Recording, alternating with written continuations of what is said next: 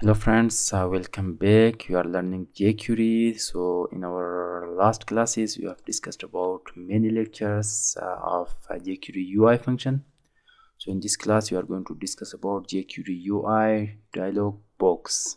So this is the topic, and inside this main div I'm just going to launch this in Chrome at once. What we have inside this you can see, and we have only a box here which is called main, with 900, height 620 pixel, background gray, margin 20, padding 20, float left, and this is just the result. Inside this we are going to create another div. Div start, div close. You can write anything. For example, this is a simple and dialog box. You can just write here and Control S, come here, refresh. So you can see this is a simple dialog box, and you can just assign this a class or ID. I'm just using ID here, and the name should be something like dialog, dialog. So inside this you can insert a dollar sign, round bracket, another round bracket, semicolon. Inside the single quotation we are going to use hash sign for selecting the dialog, and here also dialog. Control S. Now just come here, you can just refresh. Now you can see you have a box here, this is called dialog box, and here is written this is a simple dialog box. And if you want to just write a title here on the red area, you can write title. For that you need to just come inside the round bracket and use a curly braces, and here we are just going to use title.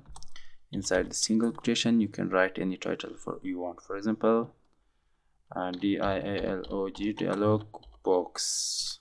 Control S, and just come here, refresh. So you can see here is written dialog box. You can just cancel this from here, refresh. This is the title, this is the text that we have written here.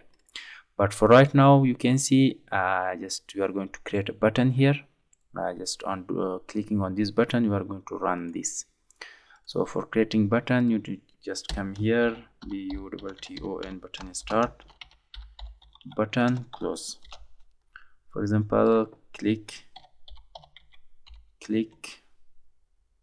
just click, you can say click me.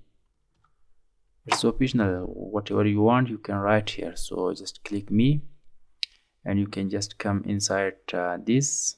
After the function tag you are going to insert a dollar sign, a round bracket, dot, another round bracket, semicolon. Inside this we are going to use here button, button. So when someone click on this button, click, click, so this all should run here inside this one. Control X, and here the function should be run, function function. Then just you can say round bracket and curly braces. Inside this I'm just going to remove this space, and here Control V. Now you can save this, come here and refresh. Now you can see click on, just by clicking I'm just going to zoom this, and you can just come here and here, refresh. Now you can see there is only a button and a text. If you want to just hide this text, so you can just come inside your CSS. We have what we have for this dialog. You can use hash dialog, open curly braces. You can say display display none, display none. Now you can save, come here and refresh. Now there is no text, just click on this button, so this will appear here. So I want to just block these just body windows, not these windows, just body area. So for blocking you need to just put a comma here. We are using comma when we are using a separate not separate second attribute. So you can write here modal, modal, not modal, and you are just putting the condition true. It means you want to just block this body area. Refresh and click on this. Now you can see this block, this button is not working. If you are just going to make this disable at once, Now you can just save this, come here and close this, refresh, click on this. You can see this button is working. And if you are just making this visible, Control S and refresh, click on this. Now you can see this area is blocked totally. So like this you can just block this here. So one more thing, you can just create a button inside this dialog box here, cancel button. So for doing just creating cancel button, you can just come here and put a comma, and after that you are just writing buttons buttons and just colon. After colon you can just open curly braces and the value which you want to write on button, for example cancel. So you can write this here anything, and function round bracket and curly braces. Inside this we're just going to separate this. Inside this you can just say here, for example $, round bracket, this and this one. We are just inside this we are going to select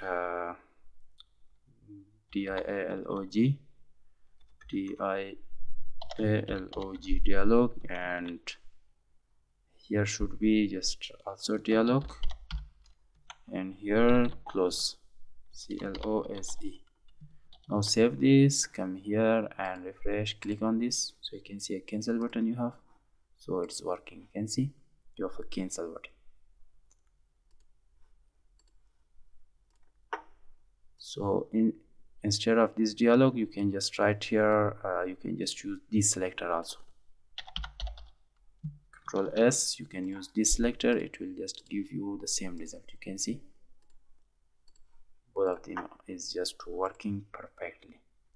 So after this you can just give some function, for example the way when you are just clicking on this button, the way of just appearing this dialog box. So after this second you can say bracket or curly braces, you can put a comma and just come here. You are just writing here the way of hiding, hide, and inside a single quotation you are just writing here puff, it means puff. Control S, come here, refresh, click on this. Now cancel. You can see this is just the way of hiding that you have set this on puff. And you are just going to use a comma here, and this time I'm just showing the way of showing. I'm just using here slide. Control S, refresh, click on this. You can see refresh and click on this, the way of just showing this on slide, and the way of hiding it's on puff mode. So it was about how we can create a dialog box inside Jquery, and this was all about this.